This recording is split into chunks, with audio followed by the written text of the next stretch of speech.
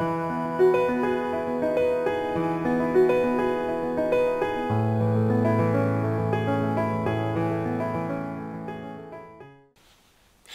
I'm Demi, founder and CEO of You're the Book Press and editor-in-chief of Self Pub magazine.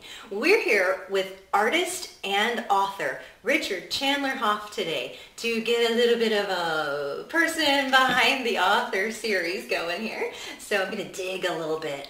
When did you first become interested in being an artist?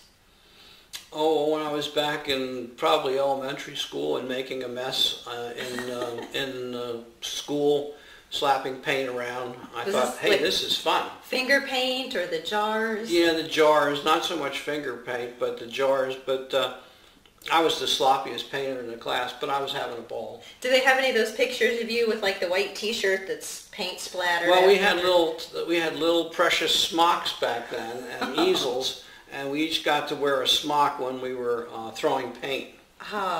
So that was modern art back in back in the 50s. It's too bad. You had to be dressed appropriately. What was your first paying gig as an artist? Oh my goodness, that's interesting. Well, shortly after art school, I had to go out and get a job. I guess I started off teaching secondary school. Really? Junior high school. I taught for 1 year and hated it.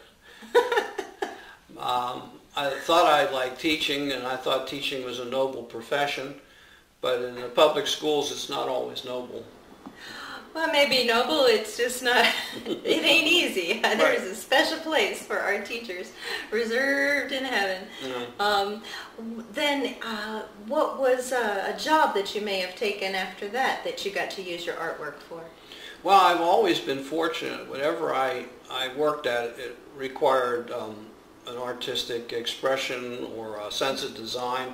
I worked at a department store doing window displays, which was very challenging, especially in the summertime when the weather or the temperature in the large plate glass windows went up to 120 degrees. Did you ever have to fight like the direct sunlight and get fade out of the items in the windows? Oh, yes, yeah. The clothing always faded, and that's hard. And those mannequins would fight you when you tried to take their clothes off.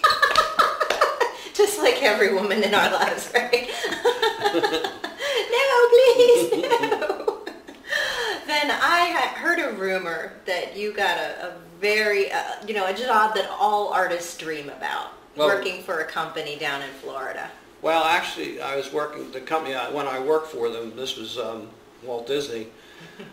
It was in California. I never really had to go out there. I was pretty much based out of my home, but they had an office in Burbank at the time, which is where their facilities were for their moving picture division. And so I worked on the science fiction movie The Black Hole, doing publicity work for that. And then I later did other tasks for them in conceptualization and illustration. Conceptualization is, I don't know, is that a gratifying job? Because you're putting out a lot of ideas, right? It can be gratifying. You really have to have a very solid, grounded ego, because by the time your concept goes to production and is actually in production and the movie is made, there's very little that you can identify with that you did, because everything's modified. It's kind of like designing by committee. I think, though, that there's some elements of that are a little bit like the writer's first draft, because until you have presented that conceptualization, nobody else knows where to take it from there. So I think that's a noble art in and of itself. So you already had many pieces ready and finished when you thought about putting your book together. What was that process like with the writing and just tying it all into a finished product? It was kind of like backing into the book, because having the artwork was no problem. The artwork was in existence. It had been completed. It had been photographed, part of my archives. The difficult part was generating the text to go with it. The hardest writing is when I think you write about yourself. Sure. Having some sort of a clear view of who you are is very difficult because, you know, we think we're one person in the world or one personality and everyone sees us differently. I did have a lot of good things going for me. I had graphic design experience and the software to produce the graphic design for the book. And because of that, I was able to have the book printed locally, and that enabled me to go over for press checks, actually to where it was being printed, to talk face-to-face with the personnel, which is always good because you try to establish a rapport so that they understand not only your goal, which is a complete and beautiful book, but your standards for producing that project. I think you also, like when we built our house, I brought over brownies and cookies for the work crew. I think there's something nice about getting to know the people who are going to be assembling your book. Because yes. You create a better product in the end. Yeah, you do create a better product. You give them the impetus to go the extra mile, and instead of being satisfied with the norm, they will turn out a superb product for you. What program did you use to lay out your book? InDesign, it's an Adobe program, InDesign, but then also Illustrator, and of course Photoshop was important for sizing. And were there any design elements when you originally conceptualized the book that had to change before you packaged it for print? Absolutely. It was a real learning experience. I wanted to have the ability to reorder small amounts of books, and the viable method of production was computer printing. And I found out early on, after I had laid out the original book completely, that we needed a 9 by 9 inch book. Because you were landscape oriented originally, right? Wider than it was tall. I think I was. Yeah. It was going to be this immense coffee table book, and it turned out to be a lot different.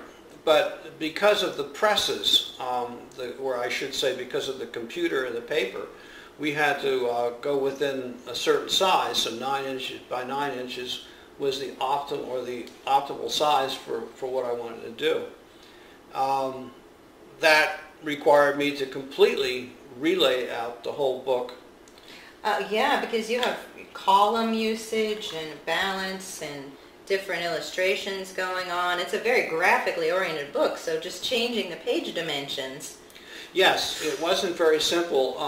I had to rely a lot more on double page spreads so that as the book became smaller, the pages increased.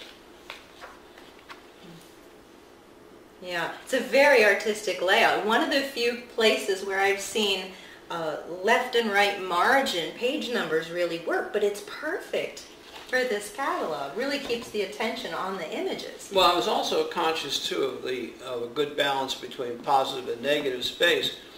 A lot of people are afraid that it's like if you're talking to someone and there's a long pause in the conversation, some people feel very uncomfortable with that pause and rush to fill it in. And other people are afraid that somebody else is going to steal the thunder away from them and they'll never get it back, so they just have to keep talking. So when you're publishing your own book, don't be afraid to have some empty space, because it allows the book to visually breathe, and I think people feel comfortable with that.